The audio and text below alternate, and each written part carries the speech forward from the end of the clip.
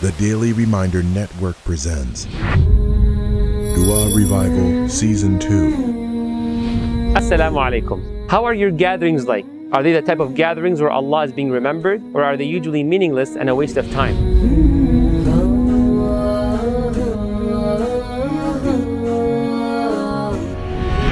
Or do they involve impermissible discussion, whether you are the speaker or the listener, regardless? Or are they a mix of everything, good and bad? Regardless of what it is, we all have flaws. One time the Prophet ﷺ, right before he stood up to leave his gathering, said a dua that surprised some of the Sahaba. Why?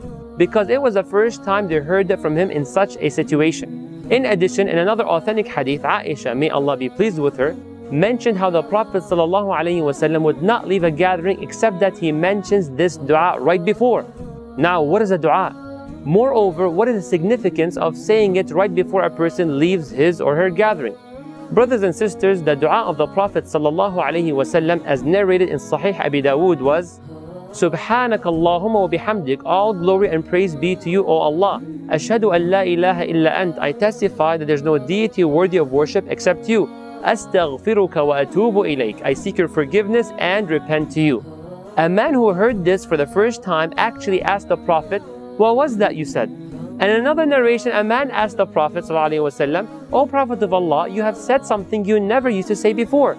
The Prophet ﷺ said, Kalimatun allamanihinna Jibreel. These are words which Jibreel has taught me. Kaffaratun lima fil majlis. Saying these words expiate whatever takes place during the gatherings. Allahu Akbar. If the Prophet ﷺ continuously says this dua before he leaves his gathering, and we know he does not use any improper language and he does not indulge in hours of meaningless discussions, yet he still mentioned that dua to expiate whatever might have went wrong in his gathering, then what about me and you? Therefore, brothers and sisters, I advise you to make sure you say this dua right before leaving your gathering, whether it was a gathering of friends, a family hangout, a study session, etc. So Allah can forgive us from any shortcomings that took place during the gathering. And of course, knowing this beautiful dua does not give us the green light to talk evil about other people or get involved in impermissible discussions with the hope that we will just say this dua and end up being forgiven. Okay guys, everything is finalized now. Are you all okay with that? Then let's find a gentleman. Subhanakallahumma bihamdika ashhadu an la ilaha illa anta astaghfiruka wa atubu ilayk.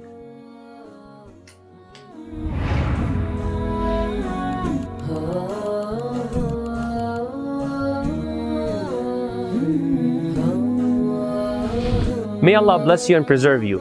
Feel free to give this video a thumbs up, but most importantly is to share it with your friends and family to maximize the benefit. Jazakumullahu khairan. Wassalamu alaikum. Subhanakallahumma wa bihamdik. Ashhadu an la ilaha illa ant. Astaghfiruka wa atubu ilayk.